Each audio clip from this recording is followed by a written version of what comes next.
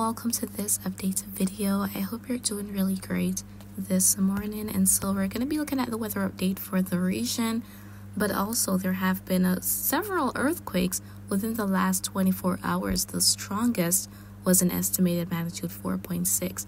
So we're going to be talking about that first. So this is a look at all the earthquakes within the last 24 hours of me recording this video. So most of these are quite weak, and it is kind of normal for the vicinity of Hispaniola and Puerto Rico to be active with a few shakens every now and again, maybe every day, every other day there are a few shakens, but what is important is that they're weak, and that's great news. However, there was one just offshore Grenada, so this was the epicenter of it.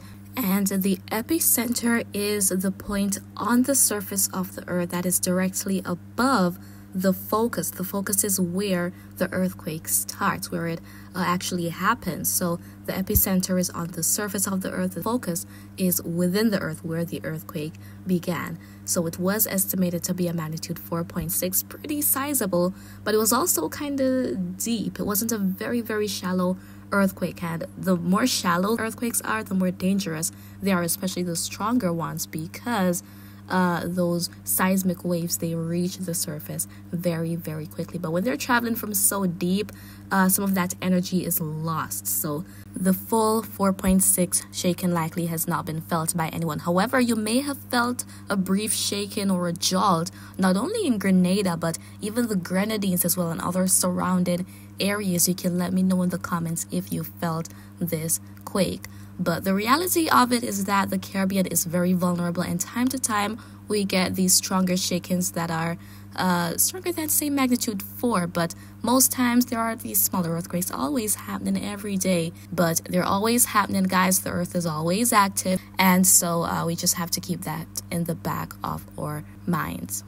Now, what's happening in terms of weather conditions? Let's go on to it. So here we're looking at the infrared weather satellite. We can see that frontal system, and some of the activity extends to the vicinity of the Turks and Caicos Islands, where there are a couple of thunderstorms, maybe some showers as well. And the intertropical convergence zone is also active this morning. We see all these thunderstorms happening all the way from Africa, in parts of the Atlantic, South America, and over to the Pacific. Zooming into the Caribbean, there have been a few showers around here and there, nothing crazy going on across the region, no significant source of rainfall right now, but there's been some showers around there. There's been some decent downpours in areas such as Jamaica yesterday. Some of the parishes received some well-needed shower activity. I certainly did in St. James. So yeah, that's some great news.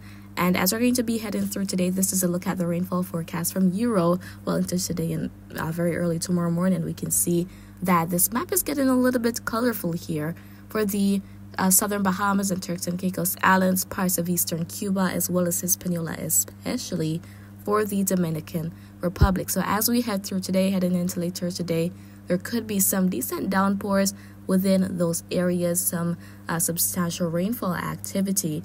Heading to Jamaica, we're seeing those green shadings and even some yellow spots popping up here and there. So there could be some more decent downpours as we head through today, but unlikely to be for the entirety of the island. Now for Puerto Rico, the Virgin Islands, and through the Lesser Antilles, a few showers may loiter around ABC Islands, much rain not expected. Guyana's similar story, although there may be some downpours in some areas, and for parts of Venezuela, especially in the south, and then into Colombia as well. There could be some substantial rainfall, some heavy rain in some areas, and that's already been happening. And then through Central America, a few showers may loiter around here and there. Nothing crazy. Same story, Cayman Islands and even the offshore islands of San Andres, Providencia. But yeah, that frontal system is kind of the most significant thing happening right now in the vicinity of the Caribbean. And so as we take a look at the surface chart here, we can see the symbol. It extends from the Atlantic through Cuba, that diagonal line with those triangles.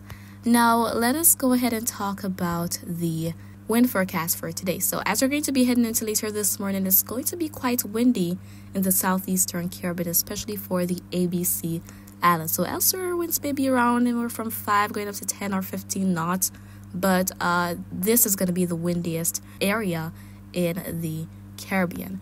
So nothing too crazy today, guys. And also there's the updated forecast from the Climate Prediction Center.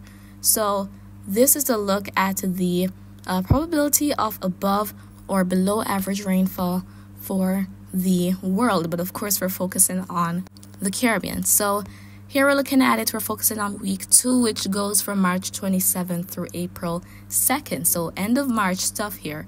And the green shading represents the chance of above average rainfall.